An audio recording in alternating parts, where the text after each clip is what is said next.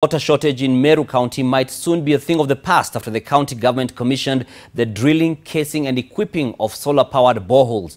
While flagging off the drilling machines, Meru County Governor Kiraitu Murungi said the 100 boreholes are expected to be functional and supplying water by December.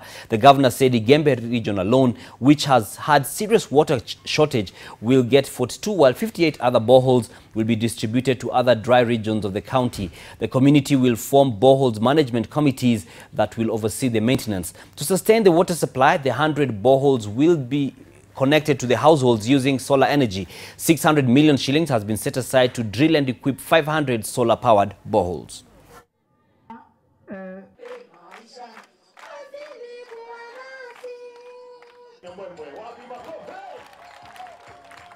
Hii mpango utaendelea Meru wote, lakini hasa pahali tumesema tutaweka pesa nyingi, pahali tutaweka maji mengi zaidi ya kule kwingine ni hapa Igembe, kwa sababu Igembe ndio mko na shida nyingi hiyo ya maji.